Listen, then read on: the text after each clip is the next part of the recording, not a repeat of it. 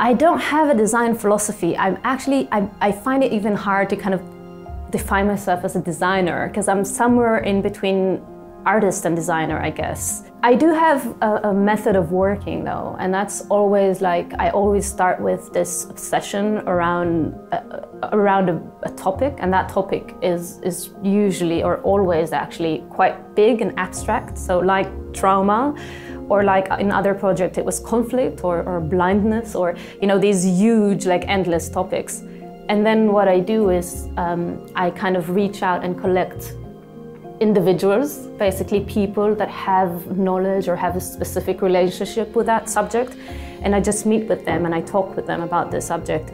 And through these conversations, like some patterns emerge, and slowly it becomes really clear for me like what's the project about and what I need to do. For me, my if you can call it a goal or my aim, was really just to create a work that will encourage people to maybe rethink trauma in the world, and kind of maybe look upon their own part within global trauma, and maybe create discussion that would maybe light trauma in a different way.